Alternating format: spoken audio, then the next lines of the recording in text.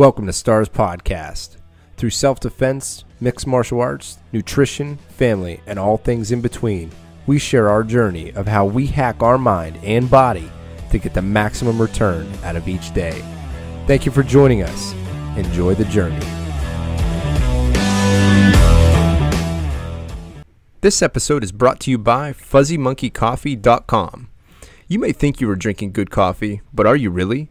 Fuzzy Monkey Coffee Company challenges you to buy a bag of our specialty fresh roasted coffee with an exclusive Stars Podcast discount. Visit FuzzyMonkeyCoffee.com and enter STARS POD15 at checkout to get 15% off any bag of coffee or single serve pods. Our light, medium, and dark roasts from all over the world will suit anyone's taste buds. Visit www.fuzzymonkeycoffee.com and enter STARS POD15 at checkout to get 15% off any bag of coffee or single serve pods. My personal favorite is Squirrel Monkey. It's a little bit of a lighter roast and is perfect for the mornings. Hey guys, welcome back, Stars Podcast. This is Ron Jordan coming at you from Rocinante Studios in Slippery Rock, Pennsylvania. Today we have a special guest with us. He is from around the world here. He's a producer. He's learning skills from around the world. And what I saw on your on the Instagram is a lot of beautiful artwork, and then also you learning how to do all types of cool new tricks. So I wanted to jump in with you on that. And then also you had reached out to me and you let me know that you knew quite a bit about the Metaverse and Sandbox in particular. So welcome to the show, Loic. Is that how you pronounce it? Yeah, that's how you pronounce it. Okay, perfect. Welcome to the show, man. Thank you for joining us. Yeah, thank you for having me. It's the first you're the first V-friend person that I meet, so this is cool. Awesome. Yeah, I get to hold that crown. So just so some of you get some backstory from Loic and I today, we were trying to meet in the Metaverse and to do this podcast through that Decentraland platform, and we were in the same realm. We were like in the same world, but we couldn't see each other, which was very interesting and hard to figure out. We didn't figure it out ultimately. So we decided to revert back to 2021 and do a Zoom call. So here we are. Yeah, that works. I mean, eventually we'll find a way for the Decentraland, but we were almost there. I mean, we're in the same realm, same server, same spot, but somehow couldn't see each other. Mm-hmm. Yeah, I thought because I had logged into my laptop and my laptop's just not beefy enough to run a recording program and Decentraland, so I had to jump on the bigger computer, but I stayed logged in somehow on my laptop, which was very strange. To log out manually if you really want to get out of the world. Otherwise, it might something might stay there. Mm-hmm. I think because it's relatively early. It's not completely out there yet, Decentraland. There's still bugs, here and there that they need to figure out. So, but we'll get there. We'll meet, and probably eventually there's going to be like a V-Friends type of event with like tons of little avatars in Decentraland. That would be fun. And that's really what I see Decentraland being. Let me ask you this, just right out of the gate. How is Decentraland different from a regular video game that's open world? So the main thing that is different is that Decentraland kind of belongs to the players of the community. Whatever happens in there is based on what people are ready to build. So it could be just like complete flat land with nothing on it, but no, people buy land, they buy parcels, and then they try to build whatever they want to build, really. And Decentraland in particular is a bit more like a place you would hang out. It's less about crazy experiences like Sandbox, where you have entire games running on the platform. It's more about, okay, let's all hang out in this new club in Decentraland. We're going to listen to this DJ's music, or let's go to this art gallery and let's display all of our NFTs. And the idea behind Decentraland is to try to have another space, another place where you can just bring your friends, showcase your stuff, and just connect with other people, I guess. So it's like a virtual hangout spot. Yeah, yeah. Decentraland is really more about being a virtual hangout spot where you can do whatever you want as long as you own the land. And something like the sandbox is a bit of that, but on top of the hangout aspect, there's a whole idea of you're going to be living an experience if you go to, I don't know, like -1, -10 coordinate. You're going to be living a game there. You're going to play a racing game over there. You're going to, I don't know. There's a variety of experiences that you can live. You can do that in Decentraland. It's just a little bit more complicated and less convenient.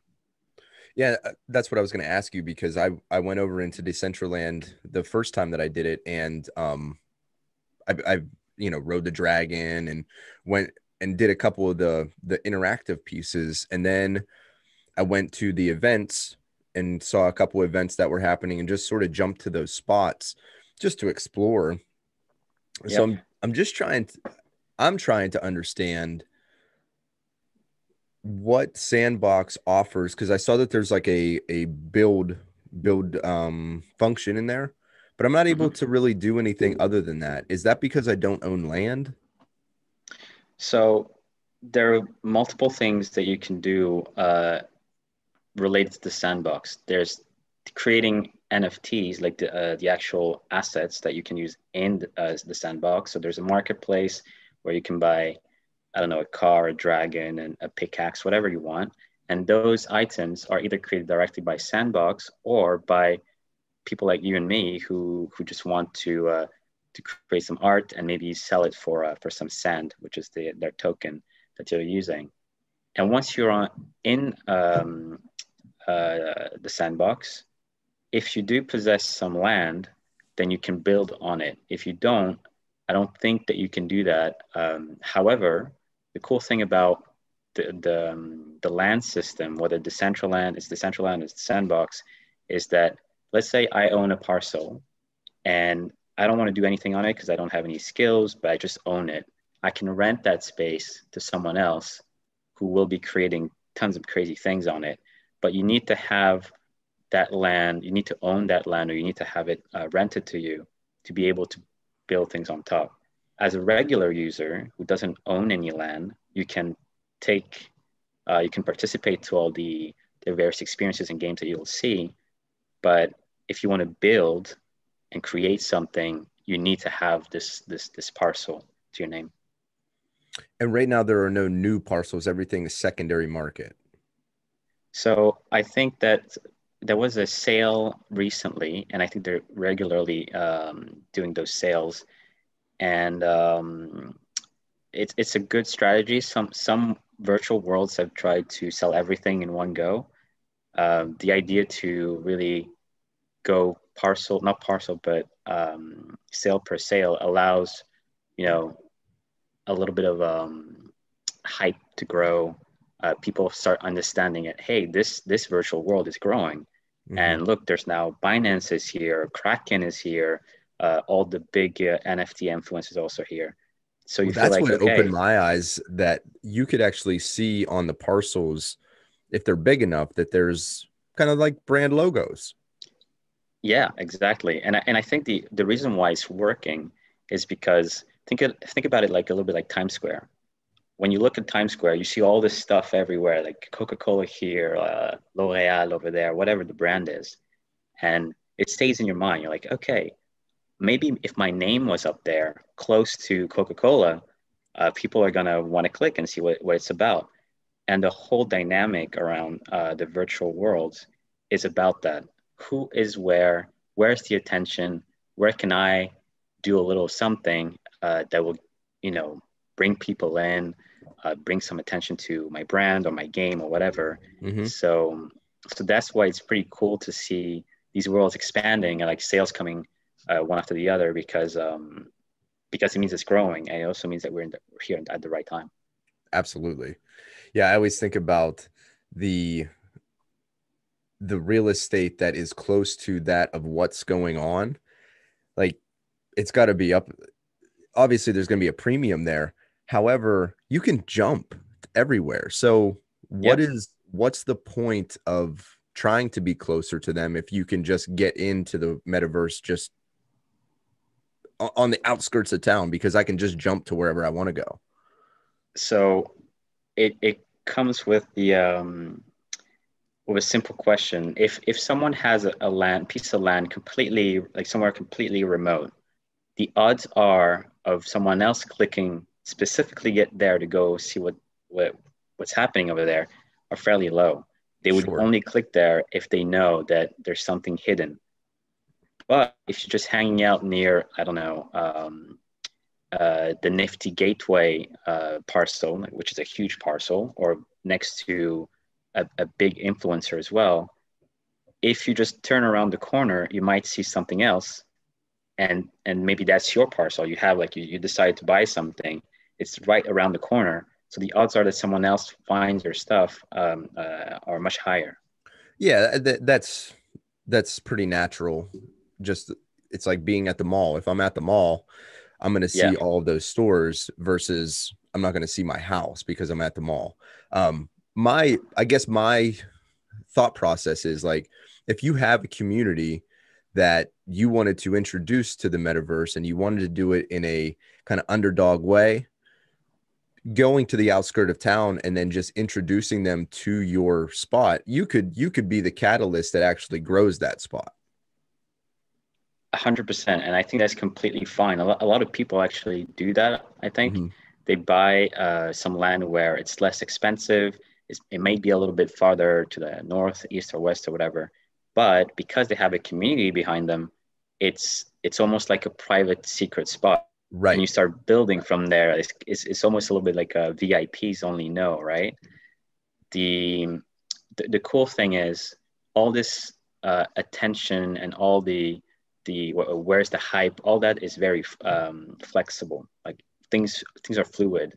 You can have all the hot stuff happen in Central Plaza around Plaza, but maybe some new player comes in when Gary V decides to buy Decentraland or like Sandbox and says, hey, you know what? The V Friends theme park is now located over there. It's Mm-hmm. completely new. Guarantee suddenly people are going to come in and say, wow, this is the place to be. Right. So it's a cool thing. The only it's not a problem, but I think that the central land, for example, is kind of expensive, like for a regular person to get Yeah, some it's like land. $9,000 from what I saw, like for just a parcel. Yeah, it depends on when you go or on where you go, and there's always some flipping game happening. You can find some underpriced parcels and whatnot, but generally speaking, it's a bit of an expensive game. It's less expensive on in Sandbox, and there are other virtual worlds as well, which are starting to grow uh, that are less expensive, but it's a little bit like real estate in real life. Like it is expensive globally because you're talking Mhm. about space that you own that people can gonna interact with. They're gonna see your stuff. You can rent it to them. So yeah, It almost feels like it is that spot to me feels like early days of what a website was. yeah, Like yeah, yeah, you totally, should have a spot in the metaverse for people to visit because that's where they're going to go now to see who you are. Like, what are a you hundred about? percent. Yeah, is that You something that you're so you're like you're close to the Sandbox project, and I don't know how much you can or can't talk about it, but I'd love to just understand what the near term future looks like for the metaverse. And yeah, let's just start there. What does the near term look like? What advances are we going to see in 2021 into 2022? so I think globally, and specifically for the sandbox, globally, it's more games are gonna start coming out, more experiences, and that that's basically the focus, making sure that if you're a new user going to the sandbox or going to the central end, you've got stuff to do and stuff to see. So for the sandbox in particular, that's new games, that's entire experiences that come a little bit like a gift box. You enter the game and now you jump to this part of the world and there is a fully fledged experience for you to try out. So that's the type of thing that is going to just continue growing and appearing throughout 2021. Do you see an emerging market for folks to be part of that process on the build side? Is that some sort of growth market that you're like working with universities or other tech agencies to create more people to build? So I don't know if there are official channels for that in particular, but I do know that there are people who do own land, whether in the central land or the sandbox, who want to involve, different communities, who want to teach them how to build. I have heard of I think there was, maybe it was a sandbox for now, but there was someone who had some land and who wanted to use creating some assets as something for a class. So basically, you're in your class, you're a kid, and you're introduced to this NFT world and this NFT space by putting together some assets and thinking about how you could create these assets. So I think it's cool. There's a lot to do. There's really, and there's a lot to learn for everyone. So there is an opportunity for people who want to teach or who want to spread the word about the NFT world.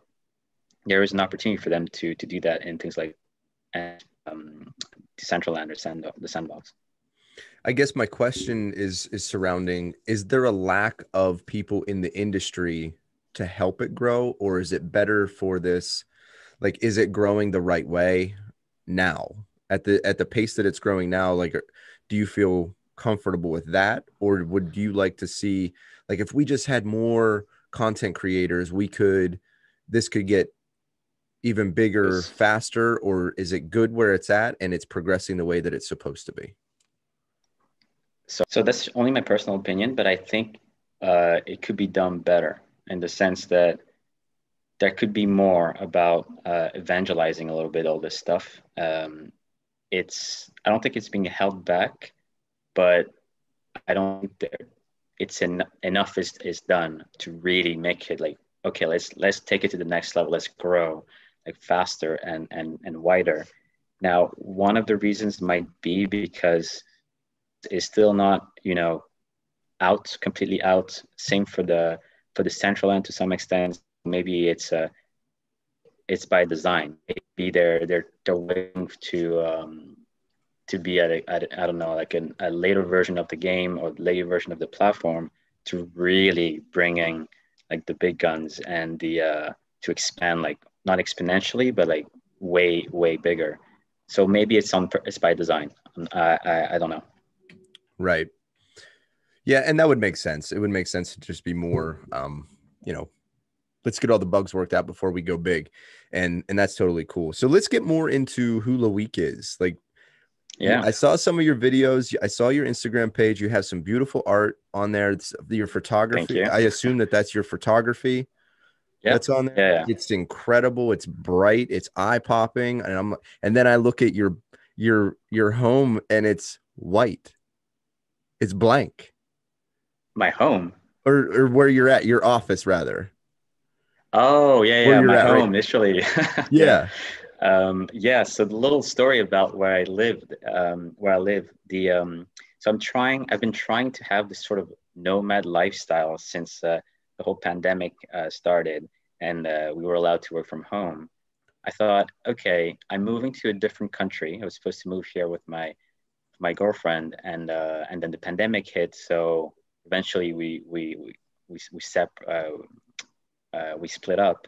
But I was living in Canada and I had a home there with my girlfriend and like tons of things in the house. And then we decided to move to the UK. And then the pandemic hit and I thought, okay, it's an opportunity now to see if I can change my lifestyle from a place that is full of little objects and full of stuff to a much more minimalistic lifestyle. So this place here is actually an Airbnb, which I've been living in for a few weeks, and be forced to stay in here longer I was just hopping from one place to another with like 2 bags on my. So that's the type of lifestyle I'm gonna try. I'm living kind of trying to live a bit of a nomad lifestyle, and that's why there's nothing here. But going back to what I do, so at the same time the pandemic hit, I decided to try to uh, learn more skills and specifically art skills. So I have this YouTube channel where I learn skills in general. It's been like a project of mine to learn as many skills as I can in different domains and different parts of the world. And I thought, okay, let's try to improve my Photoshop skills, which were close to being like non-existent before last year. So I tried to do that, learned, and I tried first photo manipulations in Photoshop, and then since I take pictures as well, portraits, I tried to modify the portraits I was taking, and eventually people started liking it and asked me for portraits as well, and yeah, and now I'm doing those sort of realistic bee friends, and I'm putting together my own little NFT project. Hope will be interesting and fun. I have some utility. So yeah, trying to stay busy, I think. Yeah, what is the NFT project that you're working on? If you want All right, to so care to explain. yeah, totally. So I've always been a fan of space in general, and I like things. So I thought, okay, put the two together? And first thing that came to mind was creating some planets, planets that would have a cute personality attached to them. So not really in a sense, not like all those camels and cats and whatnot, but more more like you would have a stone planet. It's entirely made out of stone, a lava planet, a whatever planet. And the idea behind that project is if you buy one of those planets, it's going to be like one type of each. And there's going to be tons of types. If you invest in, for example, the lava planet, you're starting to invest in that little world, in that little planet world. So what's going to come after that is the inhabitants of that planet. So I'm going to create some little lava blobs or little characters, very, very simple. But the idea is to try to create some sort of continuity. So if you are super invested in the lava planet, then what I would like to do, I don't know how I'm going to do it yet, but I would give you the opportunity to chip in and add some ideas and participate to the creation of those lava blobs. So you have the lava planet, and now you're like, okay, maybe those lava guys have crowns on their heads. Cool. Let me to the character. The holders will feel involved in the project, and they will feel like, okay, I participated in the creation of the next NFTs. So that's kind of the vision, and I think it's also cool because makes me try something else again in Photoshop, creating some 2D, 3D little planets. So yeah, from it's an opportunity to try creating NFTs, but also just to have fun creating some cute characters and planets. So you said there's some utility behind it. What is the utility side of it? So the utility, maybe that's the wrong word, but if I do this right, and it's still just on paper, but this idea that you can have a community that owns those little worlds and participate into those worlds and bringing suggestions for the future NFTs, that's something that I think is, I mean, I would like to have a project like that where if I hold an ape, let's say, which I don't, unfortunately, but let's say I hold an ape, and because I hold that ape, then I can influence whatever is coming next for the apes. But for my ape in particular, and I think that would be pretty interesting. I would feel like, okay, this NFT is not just the art; it's also there's some utility because I feel like I'm now invested in the ape or NFT in general. So there's a bit of that, and also I think that because I've always been a bit of a storyteller, that's why I make video games today. That's why I write. I've written a novel and things like that, and that's why I also tell people's stories in general and learn about their stories. I want to sort of try to create a little universe as per planet. So Mm-hmm. there's like a backstory. There's like a little something happening around each little planet, Right. and might not be utility, but at least it's a bit more than just the art, Yeah, something like so that. there's a project that I'm involved in. It's crypto skeleton punks, Yep. and part of their discussion in their Discord is creating a story for your character, and they're actually giving you a character if you submit a story. Oh, that's really cool. That's really Yeah, cool. it is Yeah, really yeah. neat. And you have a now your character, like number 4509, that's my character. Now he has a story because I wrote it.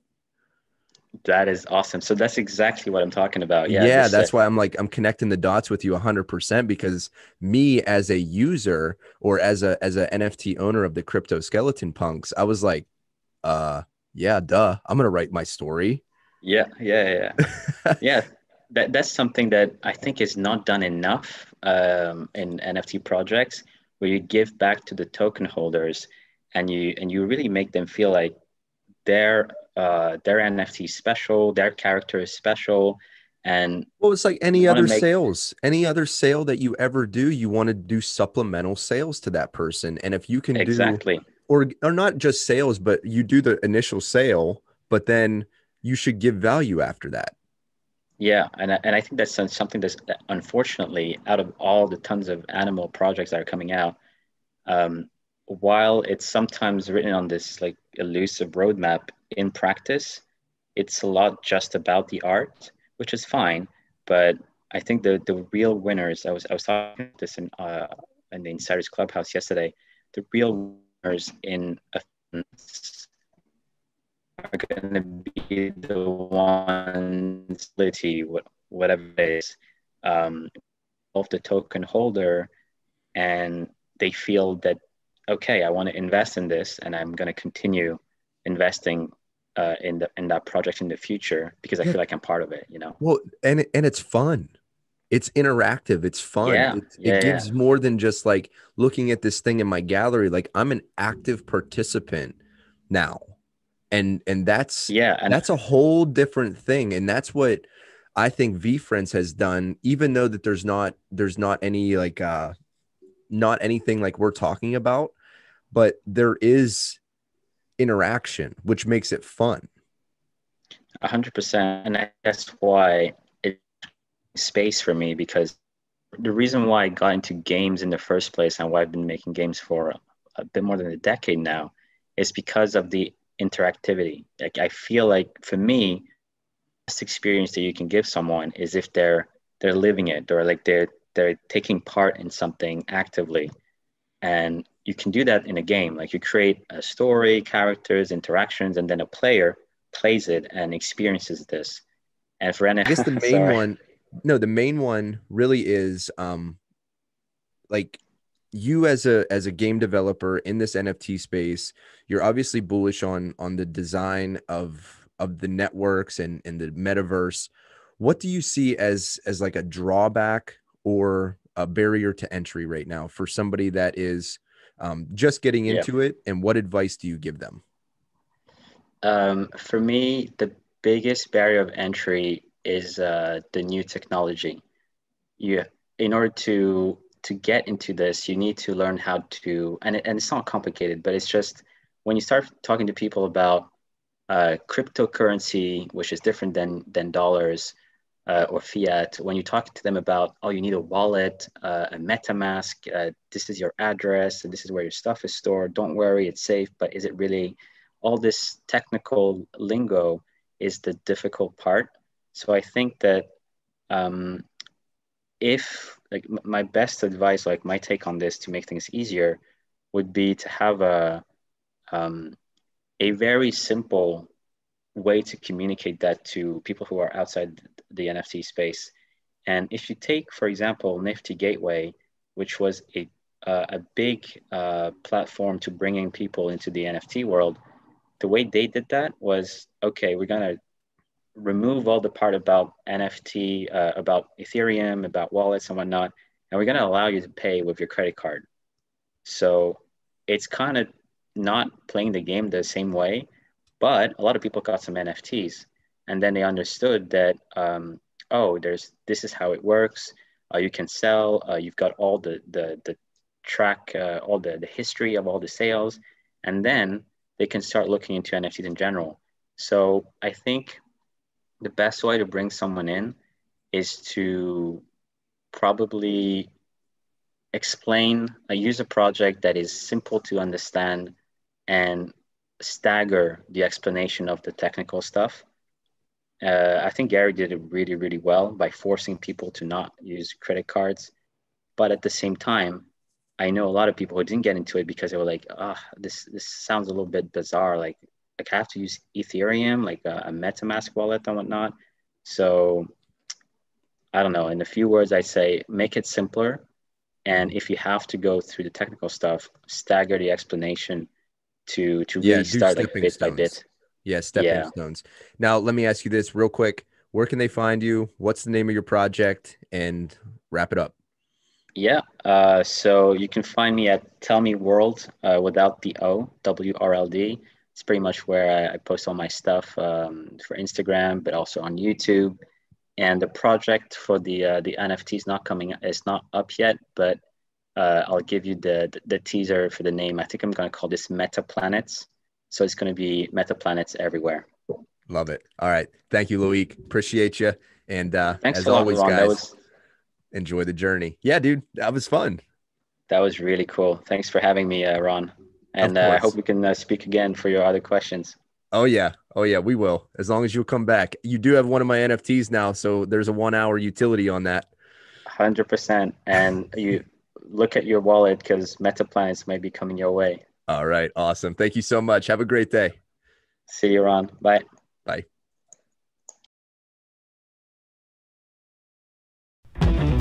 Thank you so much for sticking around until the very end. If you wouldn't mind, please leave us a review and rate us wherever you have downloaded this podcast from. If you found any value in it, please put that in your comment. We'd love to hear back from you. Also, if you haven't done this yet, please subscribe to our YouTube channel. Please follow us on Instagram, stars_podcast, and definitely get in our Discord. That's where all things are happening. So the VIP access tokens are happening there. We are also launching information about new projects in that Discord. So again, follow the Discord, follow the YouTube channel, and follow us on Instagram. Those are the places that we're going to be dropping the most information. Thank you guys so much. Again, leave us a review if you can. If not, we'll see you next time. And as always, enjoy the journey.